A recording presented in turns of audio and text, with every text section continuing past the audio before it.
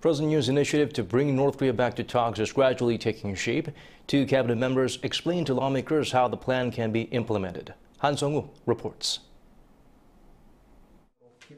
Unification Minister Kwon Young-se told lawmakers Thursday that moving forward, South Korea is going to be more specific in its messages to North Korea about its so-called audacious initiative and work to create conditions for the regime to embrace the plan. The Yoon Suk-yeol Administration seeks to dramatically improve the North's economy and infrastructure if Pyongyang takes real steps toward denuclearization.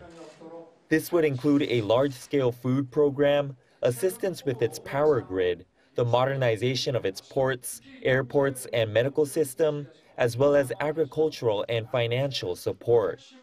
Speaking at a parliamentary session, Minister Kwon explained that the plan will also include political and military measures corresponding to the level of progress made towards denuclearization.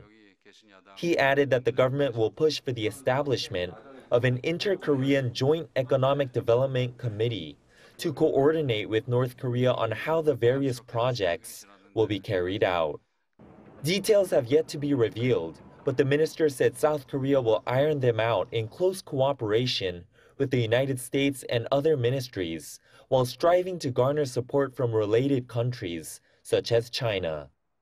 Also addressing lawmakers in the same session was Foreign Minister Park Jin, who said South Korea will work closely with the U.S. and the international community to try and bring North Korea back to the negotiating table and implement Yoon's audacious initiative.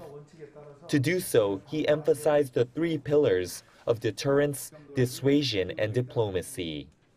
But should the regime conduct another major provocation, such as a seventh nuclear test, he reaffirmed that South Korea will seek not just new UN Security Council sanctions, but also its own sanctions against Pyongyang. The two ministers both said the North appears to have finished preparations for what would be its first nuke test since 2017. Kwon said Pyongyang appears to be taking several political factors into consideration on deciding when to press the button. Seong-woo, Arirang News.